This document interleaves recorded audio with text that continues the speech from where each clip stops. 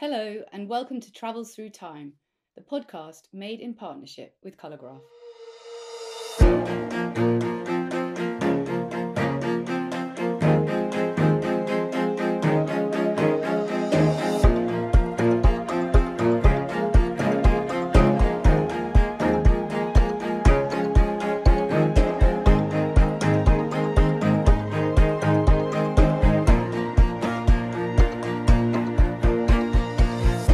Hi there, I'm Violet Moller. In this episode, we're travelling back to 15th century Florence, the very epicentre of the Renaissance. In February 1434, a young boy made his way over the Ponte Vecchio, the bridge that spans the River Arno in Florence. Weaving a path through the jostling crowds of people, he walked up the Via dei Libri, the street of the booksellers, and arrived at the door of Michele Guardini's shop. It was his first day of work.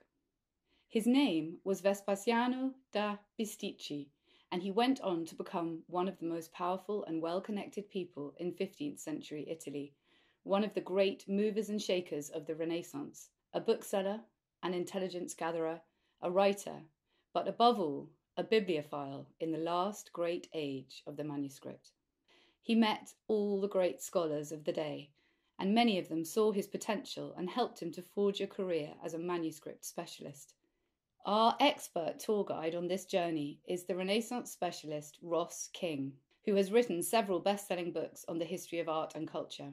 He has spent the previous 4 years writing The Bookseller of Florence, Vespasiano da Bisticci, and the manuscripts that illuminated the Renaissance, bringing to life the incredible story of the man at the heart of Florentine culture. Ross King is a renowned expert in the Italian Renaissance. He is the author of numerous best-selling and acclaimed books, including Brunelleschi's Dome, Michelangelo and the Pope's Ceiling, Leonardo and the Last Supper, and Mad Enchantment, Claude Monet and the Painting of the Water Lilies. His love of Renaissance Florence, which he has been studying, writing and lecturing about for over 20 years, made Vespasiano's long-forgotten story an irresistible next subject. So I'd like to start by welcoming you, Ross, to Travels Through Time. Thank you very much for taking the time to come on. I read in the beginning of your book, you say that you spent 4 years researching it. And I wondered if you could tell us a bit about how that research happened and where you went to do it. Yes, it was a long 4 years, a very pleasurable 4 years of doing research, both in Oxford, in London, at the London Library, and also at places like the State Archives in Florence and the National Library in Florence, looking at the documents. It's probably the book that, of all of my books, it's the one that has taken the greatest amount of time because of the fact that traditionally I look at 5, 6, 7, 10, 12 years in the life of a particular person. But in this case, I'm looking at about 5 decades, from quite in-depth from the 1430s until the 1480s, early 1490s in Florence. And so it's much more panoramic. There are also quite a few deep dives within that. And so it was really an attempt to write quite expansively across the decades with a cast of quite a few characters, both fairly humble guys like my hero Vespasiano, but also with exalted figures, not just the Medici in Florence, but also people like 2 of the kings of Naples who reigned during that time, the Duke of Urbino, a couple of popes as well, who were very closely linked with intellectuals in Florence. And so it was really trying to harness all of this information and then crucially, put it into a narrative form. And was it something that you'd been thinking about writing for a while? I mean, many of your books are about Renaissance art, not all of them, of course. You wrote a book about Monet as well, I know. And so is this something that a project that you've been kind of thinking about for many years or not? Very much so, probably for about 20 years. But the thing is, I wanted to find my character. my books are character driven. There's always a kind of central figure, often a very strong, charismatic figure, such as Michelangelo, for example, or Monet in the Monet book. And so I wanted to write about manuscript and print culture in the 1400s and the recovery of knowledge, which really kick-started the Renaissance. I wanted to look at this kind of transformation, this pivot point in history and in Western culture. But I didn't just want to do so kind of looking at the abstract ideas and with a changeable cast of characters. I wanted to find someone who would give me the continuity to tell the story. And that's what Vespasiano did. He was someone who united the entire story, partly because, or mostly because he was at the center of it as this great merchant of knowledge. But secondly, then, because of the fact that he was at the center, he knew so many people and had insight into their lives. He knew various popes. He knew all of the Medici. And so, I had my eureka moment 4 or 5 years ago when I began reading his, what is effectively a kind of autobiography that he wrote, which was a series of biographies of his illustrious contemporaries. And as I read that, I realized that he was the one I could use. He was the guy who would bring this story together. So he is a major source himself. His own writings are a major source for this period. Absolutely. He's one of the best sources for 15th century history because of the fact that he had this front row seat and because of the fact that he was involved in a lot of the politicking of the time. He wasn't just someone who sold books, which was obviously his day job. But as I described, he also worked in espionage, and his shop essentially his bookshop became a kind of listening post or a kind of headquarters of various spy networks, with Vespasiano really at the center of it, like the spider in the web, drawing in information through his alliances and through his personal relationships at that time. Wonderful. And so I think now I'd like to ask you the question we ask all our guests, which is, of course, if you could travel back in time, Ross, which year would you choose? It would be the year 1434. Okay, and I know that obviously we will be going to Florence because that is where your book is set. So can you just tell us a bit about Florence in this period? What's happening? What's the city like? I think my biggest question is why was it that Florence became such a magnet for these learned people and indeed for manuscripts and learning of all kinds? Yes. It's an interesting phenomenon. And there's obviously, as with all big questions like that, or questions that are require complex answers, there are a lot of reasons for it. I'll try to give the main reason in a minute, but I'll just say about Florence that it, in 1434, had a population at most of about 40,000 people. So it was quite a small town. You could walk, as you still can today, you can walk from the northern gateway or the northwest gateway to the southern gateway, depending on stopping at traffic lights and making way through crocodiles of tourists. You can do it in about 45 minutes. So that's one of the crucial things. It's a smallish population in a fairly restricted area. So everyone gets to know everyone else. And there are not rich neighborhoods and poor neighborhoods. The rich live cheek by jowl with the poor. But I would say maybe the crucial answer to your question of why Florence became this magnet for learning was, a crucial date in history, and one I thought about talking about was 1397. So a generation or so before the time I'm talking about.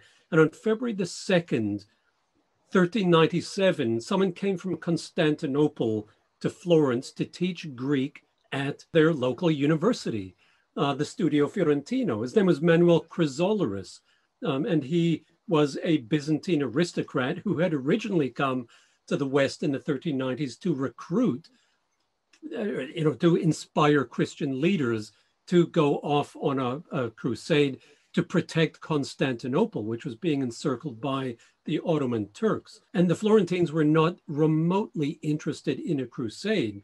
but a light bulb went off in their heads, and they said, this man can teach us how to speak Greek. And so they offered him a post, which he occupied for 3 years before moving on, albeit staying in Italy, and he taught Greek. It's not true that no one in Italy could speak Greek in the Middle Ages, because there were Greek communities, Basilian monasteries in the south of Italy where the liturgy was performed in Greek. Nevertheless, no one had the Greek necessary, the sort of facility and aptitude to read Homer, for example, in the original Greek, or to read Plato, or to read Aristotle in the original Greek. And Chrysoloras, this Byzantine aristocrat, taught a generation of Florentines who then taught the next generation, not just of Florentines, but Italians. And so that is the reason why, if you have a Greek manuscript that you found in Constantinople or Sicily or somewhere like that, you know that there's going to be a market for it in Florence, because there are Florentine collectors there. There's a man named Niccolo Niccoli, who has the largest private collection in Europe of 800 manuscripts. And if you fetch up in Florence with a Greek manuscript or even a Latin manuscript that is relatively unknown, Niccoli will take it off your hands. And can you just put his collection in context? Because today 800 books doesn't sound like an awful lot, but at the time, just give us some. Yes, probably the largest library in Europe in the early 1400s belonged to the kings of France, but it was broken up and scattered. It was probably over 1,000. But at this time, the average monastery had less than 100. Some cardinals might have had 50, 60, 70. Cosimo de' Medici, who we'll come to in a few minutes, was a great book collector. And yet he just had, as far as we know, 70 books. Okay, and this is the city into which this young boy, Vespasiano, comes. He's not born there, is he? So can you take us to our first scene and tell us what's happening? Well, let's imagine a boy crossing the river, crossing the Ponte Vecchio, because his family at this point, he's a fatherless child. He's 11, possibly 11, at the oldest 12. We're not exactly sure when he was born. It appears to have been 1422. So he's probably in early 1434 when he first appears in the documents as a boy assistant. He's 11 years old. And he crosses the Arno, probably in the Ponte Vecchio, and begins walking north about 10 minutes from his family home, where he has 5 siblings, and going to work in the Via dei Librai, the street of booksellers, which is today's Via del Proconsolo, which anyone who's been to Florence has probably walked down it, because that is where the Bargello is, which meant that's where you went to buy not only books, i.e. manuscripts, but also paper and parchment, writing supplies, ink, things like that. So Vespasiano, at the age of 11, after probably 5 or 6 years of schooling, was apprenticed out, sent off to work to earn his crust for his family.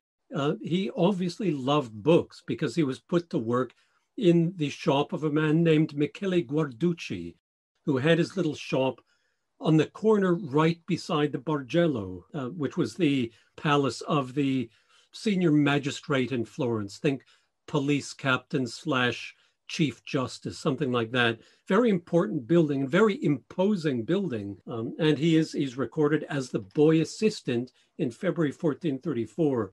And his job probably would have been maybe just helping out as a kind of dog's body. And ultimately, because Michele, although he sold books, was primarily a book binder. I'm sure Vespasiano would have had to take his hammer and begin stitching up books with a needle, and then hammering the book together. This very physical labor that book binding required. And can you tell us a bit about, because they were bookshops, as you said, and places that you went to buy supplies for writing, but they were also meeting places, weren't they? And places where intellectuals gathered and talked and had conversations. And can you tell us a bit about that? Sure. That's one of the things that I think made Florence special in some ways is that people gathered together in specific locations to discuss philosophical topics, probably also artistic topics and things like that. I'm sure they gossiped and spoke nonsense as well. But there seems to have been a high level of debate in Florence. And in fact, one of the people who became a very good friend and a kind of mentor of Vespasiano, a man named Giannozzo Manetti, a great humanist scholar, perfected his Latin by listening to debates in the what is now the Piazza della Signoria in Florence. And so there was this kind of high level of debate, in some cases actually in Latin, carried on. And one of the places, it's not clear how long before 1434, but certainly beginning in 1434 or soon afterwards, one of the prime places to discuss philosophy was what in the Tuscan dialect was described as sul canto del Palagio, beside the palace, beside the Bargello, which meant directly in front of Guarducci's shop where Vespasiano went to work. So these scholars would gather and begin discussing outside. And they would also, of course, I'm sure one of the reasons they assembled there was because of the fact they would have gone into the shop to look for books. Because Michele Guarducci sold humanist writings. He sold the works of Cicero, if he had them, works of the ancient Latin authors, etc., who had piqued the interest, obviously, of many of these humanist scholars and philosophers in Florence. And of course, he was, as you said, wasn't from a particularly wealthy family and wasn't able to continue his education beyond 11 years old. But this kind of was almost like a democratization of education, wasn't it? Because they were just out in the square. Presumably anyone who was interested could come and listen and join in. And I think that's a very interesting aspect of it, because, at this point, education was so limited and there were so few people who had the benefit of education. And of course, then you get these very talented, intelligent young men like Vespasiano who have the opportunity to have a career that they would never normally have been able to. Yes. And another important thing to note related to that is Florence's university. It was not one of the great universities of Europe. It was not Paris, Oxford, Bologna, Padua, anything like that. It was very small. It was founded early in the 14th century. And for a couple of decades of the 14th century, it had a single professor. But crucially, one of the things that it did was gave public lectures. And the professors of Greek would give public lectures in the lingua fiorentina, in the vulgar tongue, which was then accessible to the people. And Vespasiano, very intriguingly, describes being present at one of the lectures given in the early 1430s. When he was still a child, he hadn't even gone to work in the bookshop at this point. He describes hearing Carlo Marsupini, who was a great scholar originally from Arezzo, who was a professor at the studio, gave a lecture in which he quoted from every known Greek and Roman author. So it was this jaw-dropping piece of erudition. And anyone could turn up. They were held in the cathedral. Anyone could turn up and listen to these discussions. And you're right, Vespasiano, that was his education. In some ways, his education took place quite literally in the street, in the piazza, on the street corner outside of the bookshop, because he probably, as I said, went to school for only 5 or 6 years, but clearly within the space of a decade or so, he became an authority on authors and on the manuscripts of authors such as Plato. And so he clearly was paying close attention to the gossip outside the shop. And crucially also, he was almost earmarked, or he was a brand plucked from the fire by a number of these scholars. A great ecclesiastic, Cardinal Cesarini, one of the most impressive figures in the Roman Catholic Church, a great scholar and ambassador. Cesarini took him under his wing and wanted to make a priest out of him, but Vespasiano said, no thanks. But also Niccolo Niccoli, who we've mentioned, having this wonderful collection of books, invited Vespasiano to his home for dinners and made books available to him. And didn't he hold sessions in his library for young men to come and read the texts and then talk? It was very clever of them. I mean, that's what must have been a big contributing factor into making Florence into this great center of learning, because you're basically just spreading the learning out, passing it on to the next generation. Well, it was like book groups. I think the way sounds wonderful. Niccolo Niccoli he was the host for a book group, and you would be invited to his house, which was one of the most beautiful houses in Florence. He was very independently wealthy, and hand you a book, or you could choose a book, and then you would sit and read quietly as 8, 10, 12 others were sitting reading quietly with books of their own. And then you would put your book aside and a discussion would begin. And so there was this great, wonderful intellectual life in Florence at this time. And Vespasiano was the beneficiary of it. Yeah. And of course, books were incredibly expensive at that point and precious. So this really was important, because these boys otherwise probably wouldn't have been able to access, certainly not many books. The lovely things about Niccoli is that he, in some ways, as I described, he was a terrible, irascible character who made enemies very easily. But he was incredibly generous if you wanted to learn.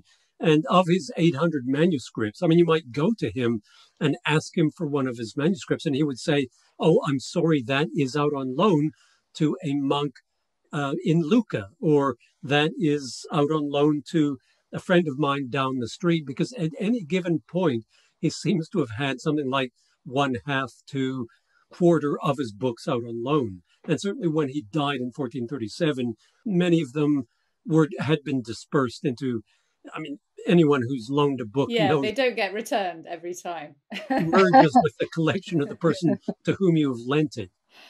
Oh, wonderful. So that gives us a really vivid picture of what it would have been like in Florence in the 1430s. So I think now we can move on to our next scene, which is slightly later on in the year.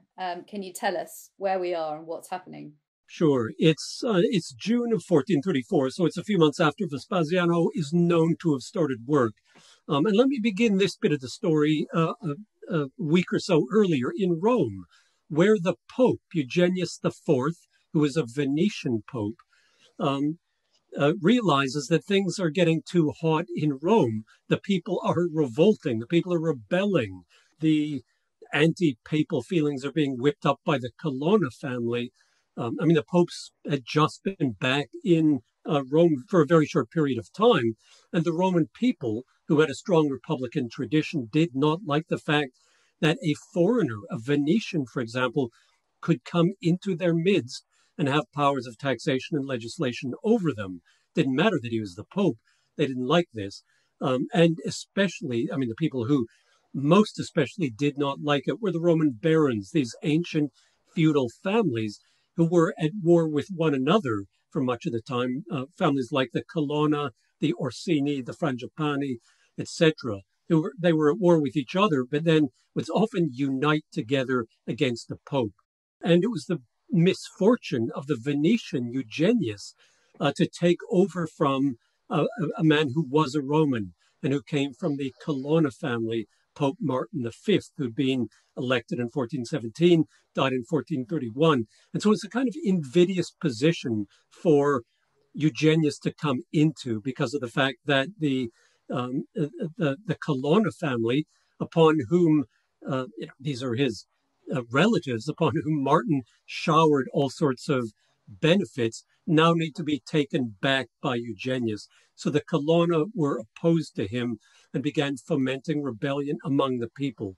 And things got so dire that by the early months of 1434, Eugenius decided that he was going to have to either get some sort of an army together or flee. And he chose the latter. He fled in disguise. So he left the Vatican Palace disguised as a monk, got into a boat and started down the Tiber. But people on the Tiber's banks noticed a monk with an escort of 4 crossbowmen and thought, this looks very highly suspicious. They realized it was the Pope. He was a very tall, unmistakable, very charismatic figure. They recognized him. and so started shooting arrows at him, pelting him with stones, and he had to hide under a shield. And this 15-mile chase then ensues. Oh my goodness. And the people of Rome go after him and try to catch him. But he ultimately got to Ostia on the coast, the little seaport, and there was a boat waiting for him, a rescue boat. Was there no sense that he was the anointed pope and that, shooting arrows at him was perhaps not a good idea? Well, one of the problems he had, no, I don't think that occurred to anyone, no. But I mean, the papacy was at a low ebb at this point. Yeah. Because of the fact that we had just come out of this period of, first of all, what was called the Babylonian captivity of the papacy, where between 1309 and 76, 1309 and 1376, the papacy was not in Rome.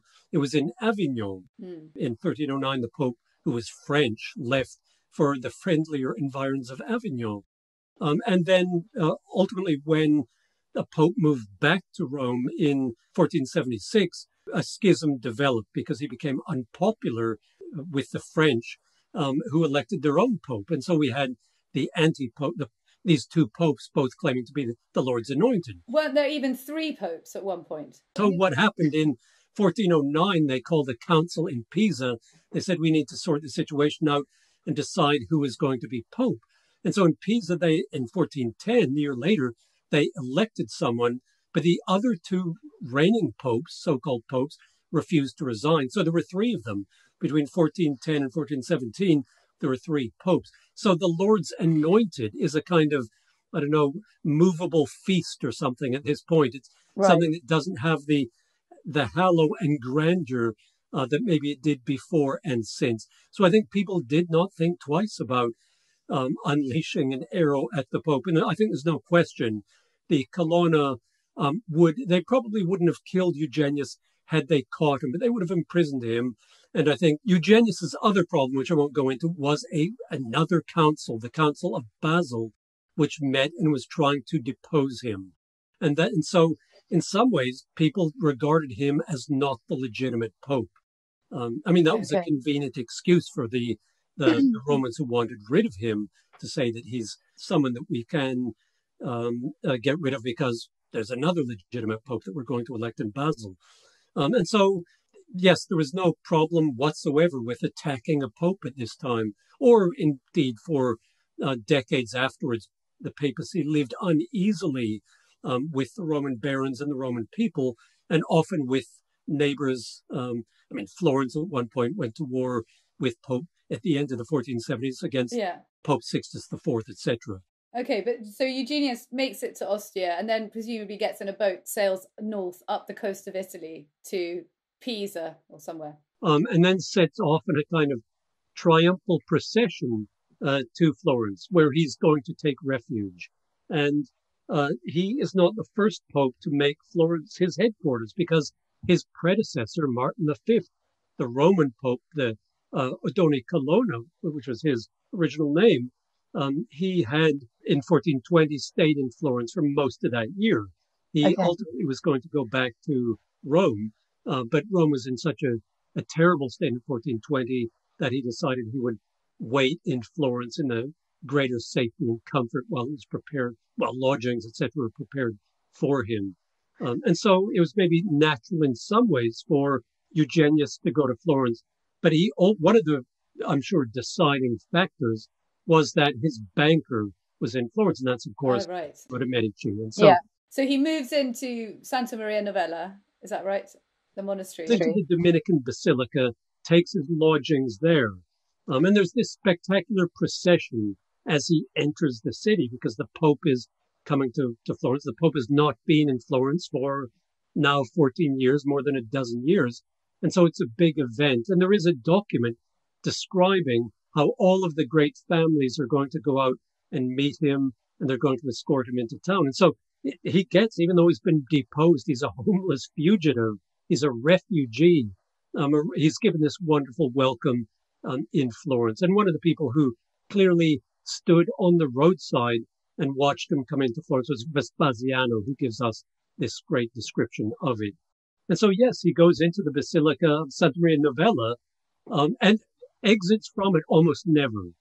He stays in it. He was a very pious figure whose piety and sort of Christ-like attributes very moved the people of Florence. One of the few times he came out, he preached in the piazza in front of Santa Maria Novella, and half of the audience burst into tears and sobbed helplessly just seeing this very magisterial and yet also very humble man preaching to them. So he didn't really take part in the intellectual life of the city. No, you could not call him a humanist. He came from a very wealthy Venetian family, but the first thing he did upon coming into his inheritance was donate all of his money to the monasteries in Venice, and ultimately he then entered the church. And so he wasn't all that interested in the what we could call the new learning, the new Greek and Latin literature that's being studied in Florence and by the 1430s also elsewhere. However, the critical thing, the reason why his arrival in Florence is such a boon to learning is that coming with him, also as refugees fleeing, some of them were even kidnapped en route because they came overland and held for ransom, were the members of the Curia, the papal bureaucracy, the sort of administrative arm of the church, who were some of the best scholars in Italy. They're the greatest Latinists. If you were a young man who was a brilliant Latin scholar, but maybe came from very humble beginnings, you wouldn't have a chance of making cardinal, bishop, anything like that, because you didn't have the money and influence. But what your brain and your facility with Latin would get you into the Curia, and that then would give you a kind of influence and a certain amount of power as well. And so suddenly in 1434, coming in the summer of 1434, we have some of the best minds in Europe, some of whom are already known in Florence because they're Tuscan and have lived in Florence previously. And presumably the growth of the Curia and administration in general, that was an important part of the secularization of learning at this time, wasn't it? Because before then, if you wanted to learn to read or write Latin, you really had to be a monk or a priest. But then these new career paths open up for people like Poggio and if someone knew Latin in say 1400, he, and I use the male pronoun advisedly, but in the 1400s, there were very conspicuous cases of women who could read Latin and Greek, a number of them in Florence. But for the most part, if you knew Latin around about 1400, you were either a priest or an ecclesiastic of some sort. You were a member of the papal administration, the Curia, or you were a notary who worked often for a government. Perhaps you were an ambassador or something like that.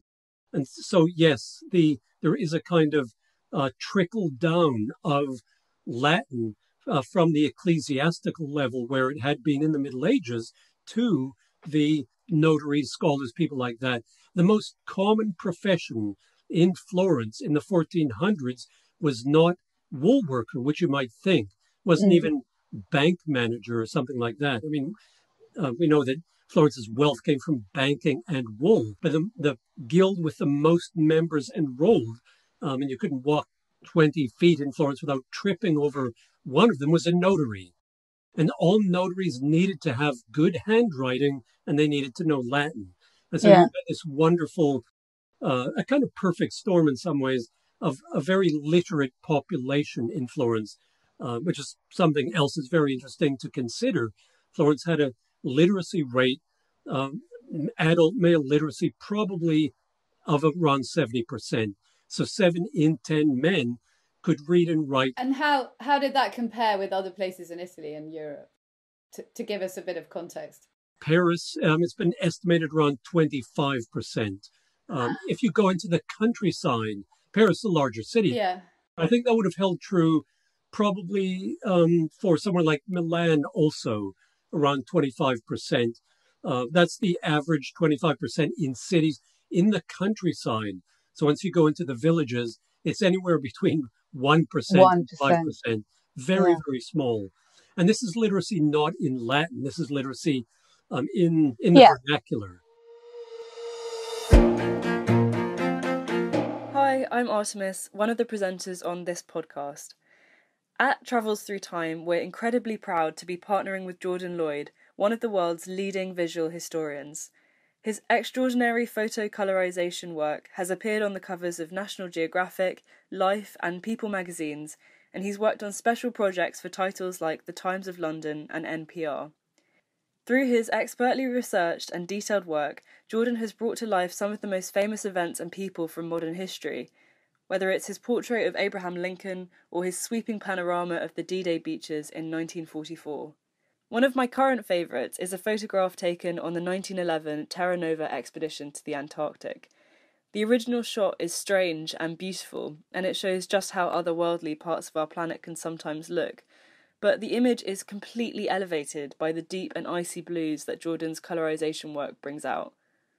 This, alongside many others, are available to buy as prints, and they make an unusual and striking present for that friend or family member of yours who loves the past. To find your favourite historical image, have a look at Jordan's site at www.colorgraph.co.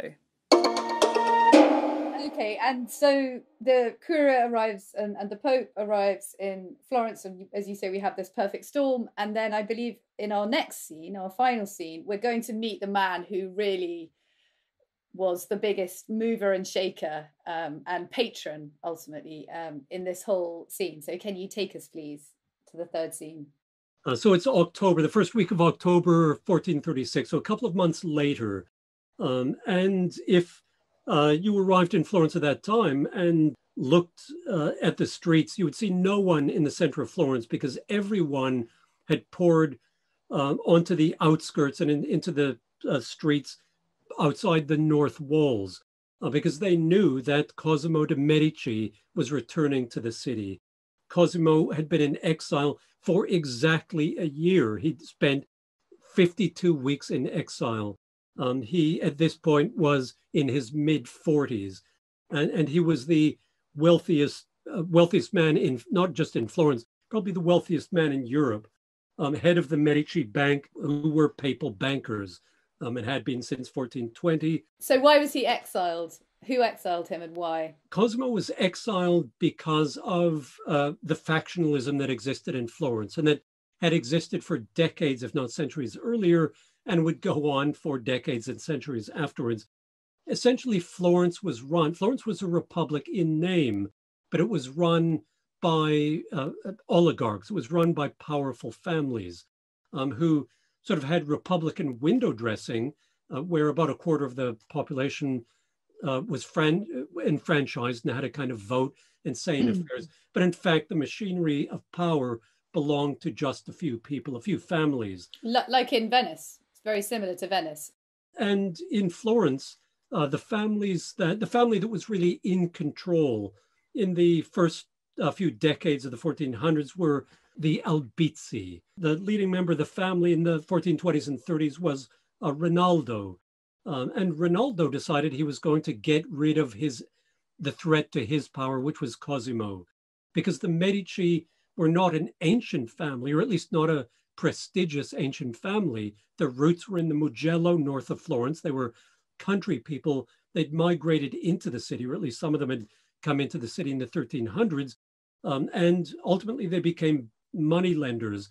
But Cosimo's father, Giovanni, ultimately opened a bank in Rome in the 1390s, and by the second decade of the 1400s became the papal banker to a man who was deposed, one of the three popes who got deposed. But ultimately he built up tremendous wealth in the family, and Cosimo continued that after Giovanni's death in 1429.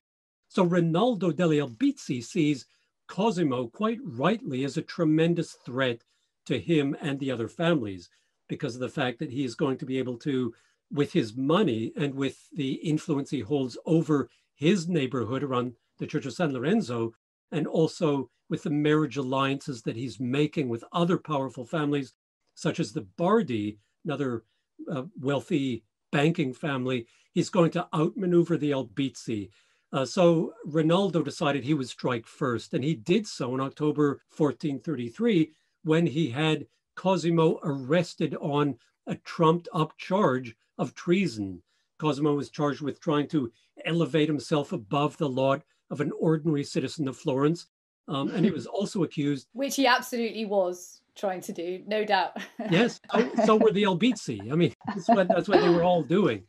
More seriously, I suppose, he was accused of treason and of conspiring with foreign forces to overthrow the government of Florence and install himself. That was a confession that was obtained under torture, and no one believed it, but they had a signed confession from a friend of Cosimo, a poet. Very, very sadly, this poet was tortured, and ultimately, after days of torture, said, yes, Cosimo is going to try to take over the government. So Cosimo was imprisoned. Many foreign powers who needed Cosimo's money intervened and said, you do not execute him, because the charge, of course, was treason, and the punishment was death. And so the Albizzi realized they could not murder Cosimo, although Rinaldo tried to have him poisoned in his cell. But ultimately, Cosimo paid bribes, and the Signoria, the government of Florence, voted for a sentence of exile. And so he was exiled to Padua, first of all, and then ultimately he went after 2 months to Venice. And he spent the next 10 months there, lavishly entertained by the Venetians. Yeah, he probably had a lovely time. Yes, exactly. And he also, and the Venetians did too, because he lavished his wealth on them. He built a library for a monastery and things such as that, all of which stood him in good stead with the Venetians. Ultimately, things began to fall apart in Florence in 1434. The government couldn't raise funds. The Albizzi turned out to be very incompetent and corrupt, as everyone had sort of known. And the people began to hearken for Cosimo. They wanted his return. And so it's sort of like, as I was watching what happened with Alexander Navalny returning to Russia, I was sort of thinking of Cosimo. It was that sort of thing where, or again, going further back in history, Ayatollah Khomeini going back to Tehran in the late 70s, where someone is coming back and all of the people turn out to greet him. So here we are then, October 1434, with Cosimo coming on the road from Venice to return as a kind of savior of Florence with his wealth and his influence with other foreign powers. He's going to save the Florentines who've been losing wars, losing money, things like that, losing people, the city's being depopulated. And so Florence is ready to welcome him. However, on the eve of what was going to be his arrival into Florence, the Florentine government, who is sympathetic to him and who has recalled him because Cosimo said he would not return to Florence unless the government called him back. He didn't want it to look like he was carrying out a coup or anything like that. He wanted to have a kind of legal paper saying you have a right to come back into the city. The government, having issued that, then when he arrived at the gates of Florence said, look, wait a bit, wait for nightfall. Don't come in at present. You can see everyone is massing around and we don't know what will happen. They didn't know if the Albizzi were going to attack and if there would be bloodshed. And so what happened is maybe rather like Navalny, to go back to him, his flight being diverted to a different airport, Cosimo was diverted to a different gate. He came into a very obscure gate, not even a gate, really a door in the wall, very near the Bargello, actually. So he would have come in very close to the shop Vespasiano was working in, and he would have come in under the cover of night and gone straight to the Palazzo Vecchio, the town hall, and he spent the rest of the evening there. And so Cosimo arrives back at that time. There are still celebrations and everything like that because he's seen as the man who is going to pull Florence out of these difficulties that it's been experiencing for the last year, and in some ways for the last 10 years or so. And that is exactly what he did, isn't it?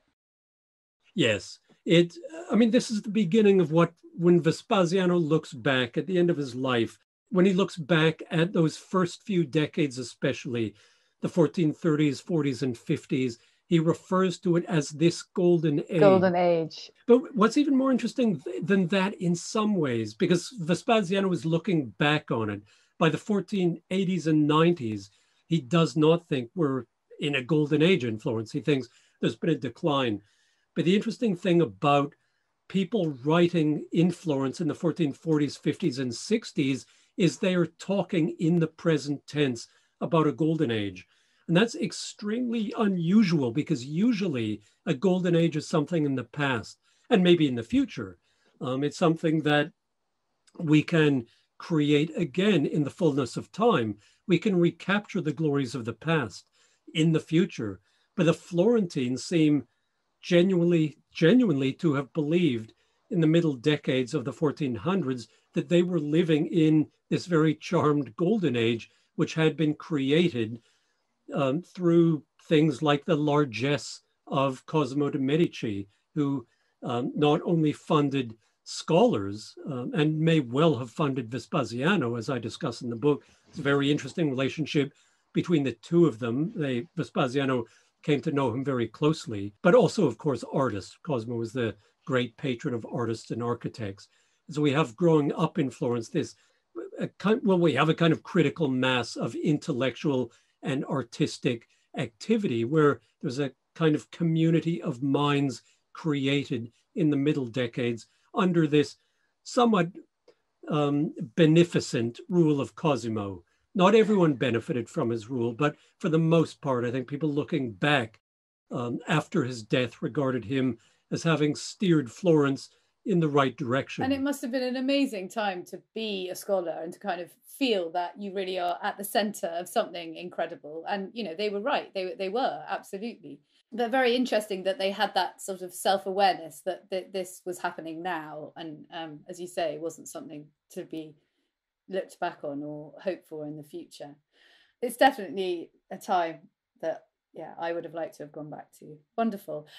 So now there's just one question left for me to ask you, which I would imagine will be quite difficult for you to answer. There's lots of books for you to choose from, lots of manuscripts. But which artifact would you have picked up from one of those three scenes to bring back with you to the present? Well, it would be a book. It would be a book that was produced by one of Vespasiano's scribes. So I'll ask for one that would have been burned up in a fire. He did a lot of work for Janus Pannonius, who was one of the great scholars of the century, who was a Hungarian scholar, and his works ultimately went into the library and were burned in the 16th century. So I would ask for Cicero's letters to friends that Vespasiano had created for him. So it would be a very beautiful artifact that would be full of Cicero's gossipy stories of what he had done on any given day and who he was gossiping about. I think that's a great choice. So it would have been a beautiful thing to look at and also a great read at the same time. Because it would have been not just had very beautiful handwriting, it would have been had very beautiful illustrations as well. Yes, and these manuscripts were works of art as well, weren't they? As well as being incredibly important repositories of knowledge. This has been a really, really interesting conversation. Thank you, Ross, so much for coming on. Pleasure. That was me, Violet Muller, chatting to Ross King last week. His stunning book, The Bookseller of Florence, Vespasiano da Bisticci and the Manuscripts that Illuminated the Renaissance, is out now and available from all good bookshops. Thanks so much for listening. Until next time, goodbye.